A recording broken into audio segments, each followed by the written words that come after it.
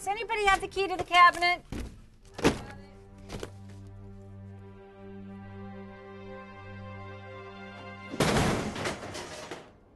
You saw that one coming.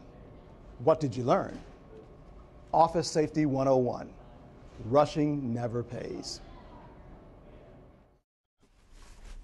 Extra points if you spotted this. No lit candles or any type of open flame anywhere on the reservation. And if you're not going to light it, which you aren't, why have it? This is a potentially dangerous situation. Daisy chaining, plugging one power strip or extension cord into another, is a no-no. Plus, this is as maxed out as a power strip should be. This is an electrical hazard waiting to happen. It may be killer chilly. I don't mean that in a good way. Kitchenettes are set up for crock pots and such. Cubicles are not.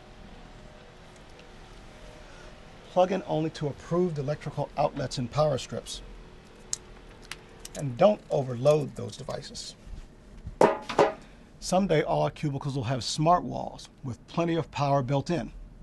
Meanwhile, where extension cords are needed, use one cord of appropriate length.